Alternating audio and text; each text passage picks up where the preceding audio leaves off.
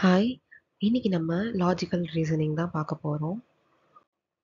அதில first topic என்னன்னு பார்த்தீங்கன்னா, ப்ரொபோசிஷன்.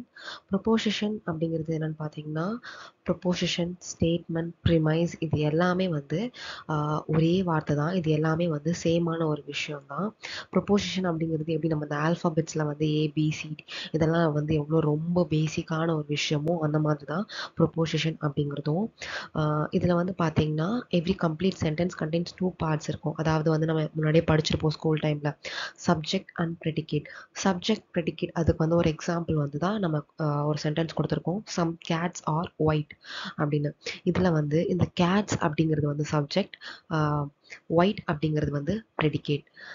இதில் வந்து பார்த்தீங்கன்னா அந்த சப்ஜெக்ட் அப்படிங்கிறது யாரை பற்றி நம்ம சொல்கிறோம் அப்படிங்கிறது வந்து சப்ஜெக்ட்.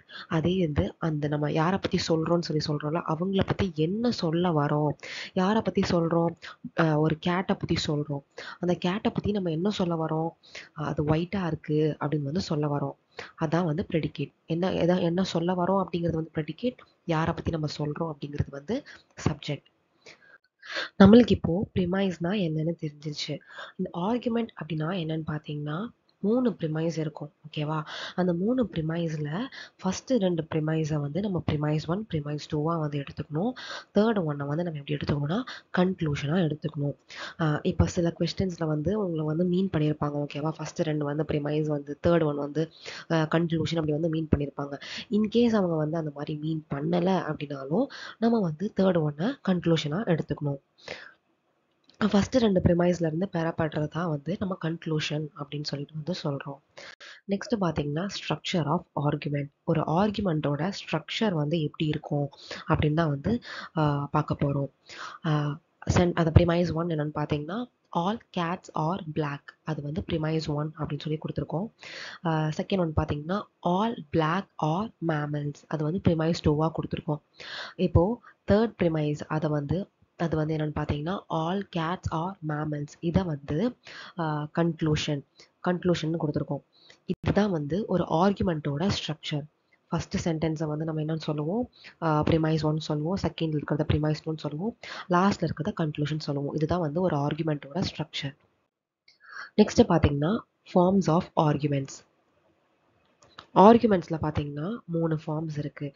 அதில் ஃபர்ஸ்ட் ஒன்னு பார்த்தீங்கன்னா deductive argument, inductive argument, third one abductive argument. Types of proposition வந்து பார்க்க போகிறோம். டைப்ஸ் ஆஃப் ப்ரொபோசிஷனில் ஃபர்ஸ்ட் ஒன்னு பார்த்தீங்கன்னா கேட்டகரிக்கல் ப்ரொபோசிஷன். கேட்டகரிக்கல் ப்ரொபோசிஷன் அப்படின்னா என்னென்னு பார்த்தீங்கன்னா, சப்ஜெக்ட்டுக்கும் ப்ரெடிகேட்டுக்கும் நடுவில் எந்த விதமான கண்டிஷனுமே இருக்காது. Relationship between subject and predicate without any condition. ஓகேவா? ஃபார் எக்ஸாம்பிள் ஒரு சென்டென்ஸ் சொல்கிறேன். ஆல் டைகர்ஸ் ஆர் ஃபர்னிச்சர் அப்படின்னு சொல்லிட்டு இந்த சென்டென்ஸில் பார்த்தீங்கன்னா டைகர் அப்படிங்கிறது வந்து சப்ஜெக்ட், ஃபர்னிச்சர் அப்படிங்கிறது வந்து ப்ரெடிகேட். இதில் இந்த சப்ஜெக்டாக இருக்க இந்த டைகருக்கும் ப்ரெடிகேட்டாக இருக்க அந்த ஃபர்னிச்சருக்கும் எந்த விதமான சம்மந்தமே இருக்காது.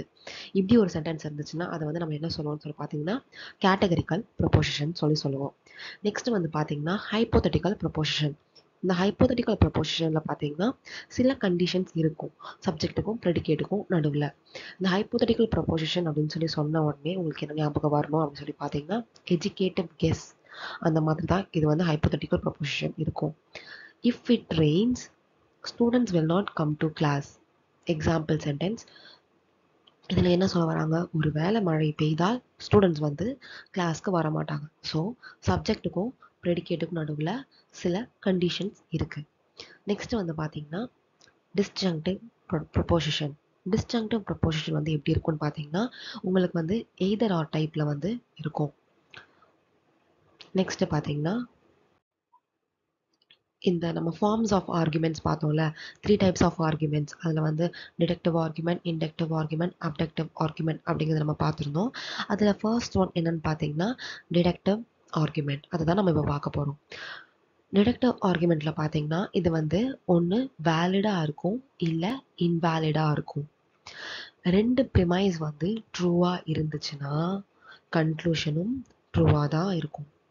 ஏதாவது ஒரு ப்ரிமைஸ் வந்து ஃபால்ஸாக இருந்துச்சுன்னா கன்க்ளூஷனும் ஃபால்ஸாக இருக்கும். இதை வந்து என்ன சொல்லுவாங்கன்னு பார்த்தீங்கன்னா டாப் டவுன் அப்ரோச் அப்படின்னு சொல்லி சொல்லுவோம். ஏன் அப்படி சொல்லுவோம்னு பார்த்தீங்கன்னா இது வந்து ஜென்ரலான ஒரு விஷயத்துலேருந்து ஸ்பெசிஃபிக்கான ஒரு விஷயத்தை வந்து சொல்லுவாங்க. அதுக்கு எக்ஸாம்பிள் தான் சென்டென்ஸ் கொடுத்துருக்கோம். ஆல் மேன் ஆர் குட் அப்படிங்கிறது ப்ரிமைஸ் 1. ப்ரிமைஸ் 2 வந்து மோகன் இஸ் அ மேன் அப்படிங்கிறது வந்து ப்ரிமைஸ் 2. கன்க்ளூஷன் என்ன சொல்கிறாங்க? மோகன் இஸ் குட். ஓகேவா? முதல்ல என்ன சொல்கிறாங்க?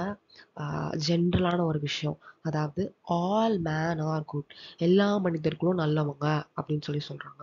அப்புறம் மேன்லேருந்து மோகன் அப்படிங்கிறவர் வந்து ஒரு மனுஷன், அதனால மோகன் வந்து நல்லவர் அப்படின்னு சொல்லிட்டு கன்க்ளூஷனில் முடிக்கிறாங்க. ஸோ ஜென்ரலான ஒரு விஷயத்த சொல்லிட்டு அதுக்கப்புறமா ஸ்பெசிஃபிக்காக வந்து நம்மளுக்கு கன்க்ளூஷன் வந்துச்சுன்னா அதை வந்து நம்ம என்ன சொல்லுவோம்னு பார்த்தீங்கன்னா டிடக்டிவ் ஆர்குமெண்ட் அப்படின்னு சொல்லி சொல்லுவோம்.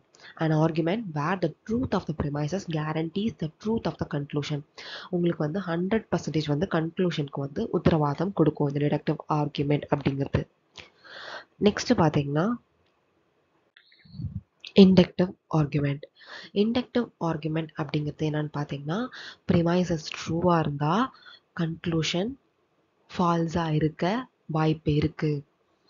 ஓகேவா? அதுக்கு எக்ஸாம்பிள் தான் நம்ம என்ன கொடுத்துருக்கோம் அப்படின்னு சொல்லி பார்த்தீங்கன்னா I have seen 500 birds and all of them have been green. ஓகேவா? கன்க்ளூஷன் என்ன சொல்லியிருக்காங்க? All birds are green. ரெண்டு ப்ரிமைஸும் சரி, ஆனால் கன்க்ளூஷன் வந்து சரி கிடையாது.